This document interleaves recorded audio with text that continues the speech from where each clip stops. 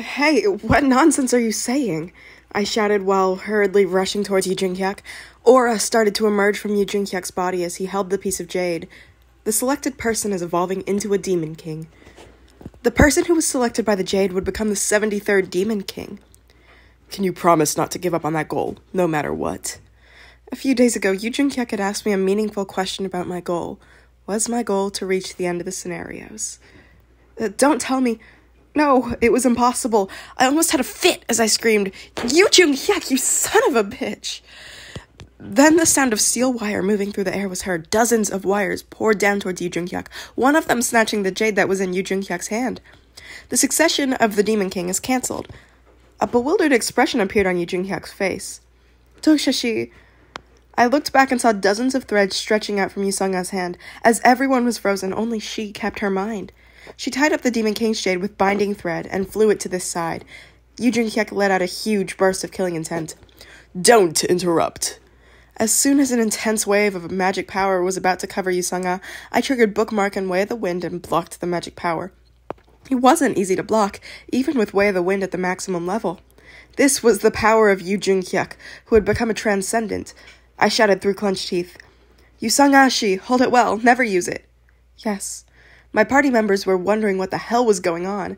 Han Soo-young created dozens of clones and shouted, I knew this would happen. Kim Dokja, I told you. Yu Junhyuk is someone who only thinks about himself to the end. Han Soo-young kept shouting while I was unable to grasp the situation properly. Kim Dokja, we must stop him. This jerk is obviously going to become the Demon King, kill all of us and clear the scenario alone. Han Soo-young's clone blocked Yu Junhyuk and exploded instantly. Han Soo-young's main body was trapped against the wall of the hallway. The other party members rushed in front of me. Master, what's wrong with you? Kah! Yu Junhyuk, Lee Ji-hee and Jung Hee-won as well. They couldn't cope with Yu Junhyuk's blow and fell. Now Yu Junhyuk was serious. He was committed to defeating all those who interfered with his purpose. I stepped past the party members while telling them, You can't deal with him. Yu Junhyuk's eyes glared at me. Get out of the way, Kim Dokja. I will be the Demon King. What nonsense is this? Why all of a sudden? Shouldn't you know well? There's only one way to clear this scenario. I glanced at the scenario window floating through the air. Main scenario number 10. 73rd Demon King. Category, Main. Difficulty level, SS+. Clear conditions. You can choose one of two ways. Take possession of the throne and become the 73rd Demon King, or kill the newly born 73rd Demon King. The scenario can only be cleared by choosing one of the two methods, and there is no other way to proceed. Time limit, 30 minutes. Compensation, 200,000 coins, ? Failure, death, and expulsion from the scenario. This scenario was similar to the sacrifice scenario. One person had to die for everyone, or one person would live while everyone else died. I bit my lips and asked, Are you going to sacrifice yourself? Hunt me and go to the next scenario. Why are you doing something like this all of a sudden? This is the right thing to do. There was no doubt that he thought this was the right answer. Yu Junhyuk spoke with his unique nuances. I'm used to the pain. Similarly, I'm familiar with death. Don't you already know this? He was certain that I knew all about him. However, Yu Junhyuk was wrong. I didn't know Yu Junhyuk. The Yu Junhyuk I knew would never do this. It seemed like there was room to talk, so I decided to calm down this damn sunfish. I know that you're saying, but you don't have to sacrifice yourself. You're a regressor, but you don't have multiple lives. I have resurrection on my side. That's why you're not the one suitable to become the Demon King. Resurrection.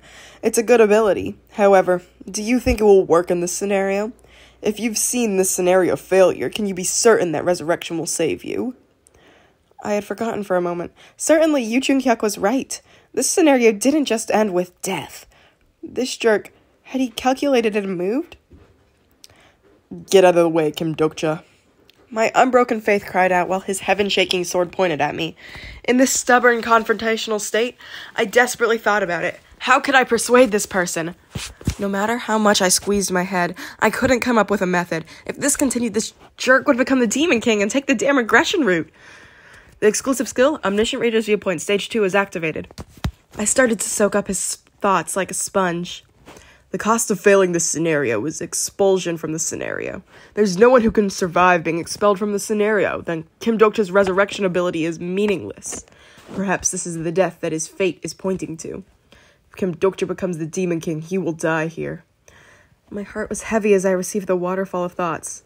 Thus, it is me who should sacrifice themselves here. This guy was really going to sacrifice himself. The arrogant and aloof Yu Jin-hyuk. It was for the sake of others, not himself. Suddenly, unknown emotions rose inside of me. Then you? What about you? If you die here, what about your damn goal? You will do it for me. What?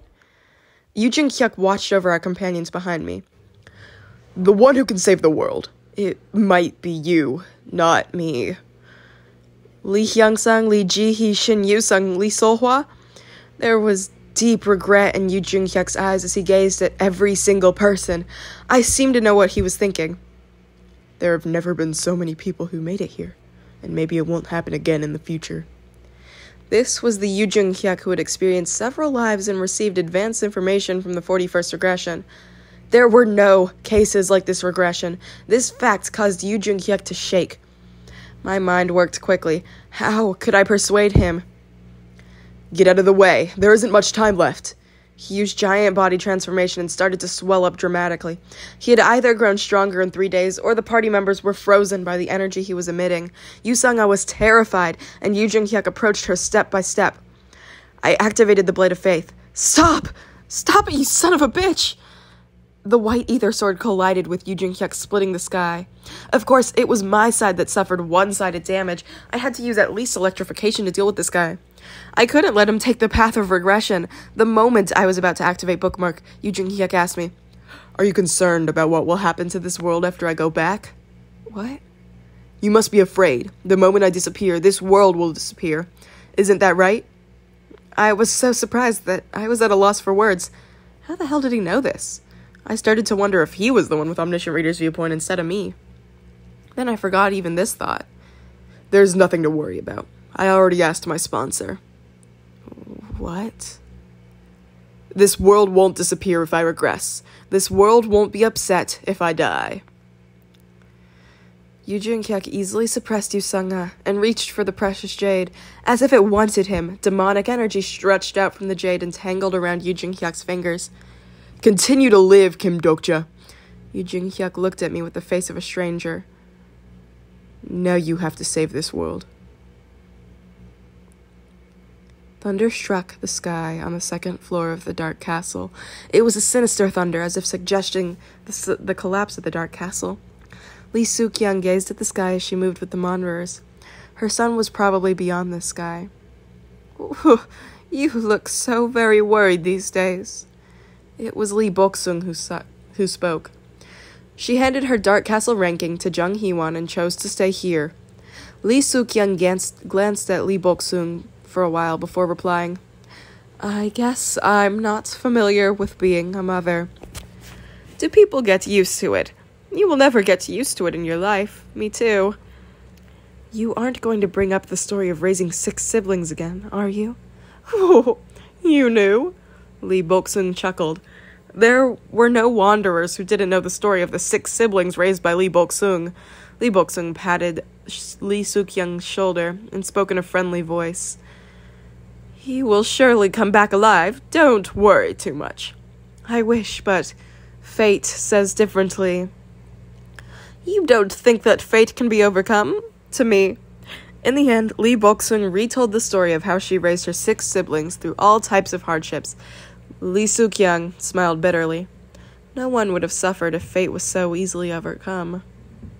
If he doesn't go to the next scenario, Incarnation Kim Dokcha can live. Lee Soo-kyung sacrificed 20 years of her life and read this sentence from fate. Kim Dokcha could live if he didn't go to the next scenario. In other words, Kim Dokcha would surely die when he went to the next scenario. Dokcha. However, Lee Soo-kyung didn't give up even when all indicators pointed to the death of her son. She couldn't let go. There was the sound of falling, and Lee Soo-kyung looked down at her fingertips. Her body was still crumbling because her recovery was slow and incomplete. It was all due to the after effects of entering the 4th wall. Lee Suk-young remembered the moment she was eaten by the fourth wall. It was a terrible experience, as if her being itself was breaking down into morphine units. Perhaps she died at that time. Like a broken story, she was sucked into the wall and experienced something no human ever had before.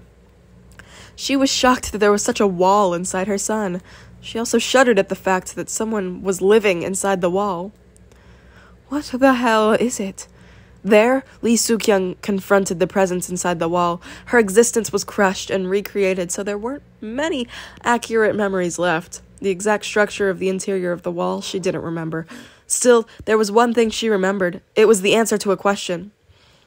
What is the way for my son to survive? How can he get rid of that damn fate? Lee Suk-young asked this, even when her existence was fading away.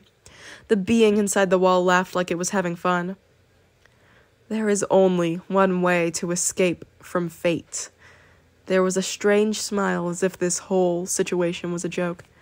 Kim Dokcha already knows how to do it.